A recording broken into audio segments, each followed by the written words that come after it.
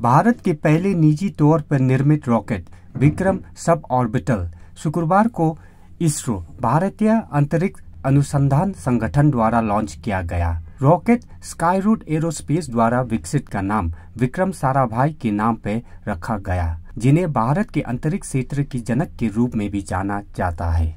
एक नई शुरुआत के प्रतीक के रूप में मिशन को प्रारंभ नाम दिया गया, जिसका शाब्दिक अर्थ है शुरुआत।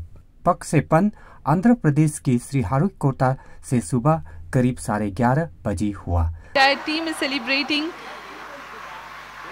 the launch and the spin stabilized rocket. The views from the launcher camera.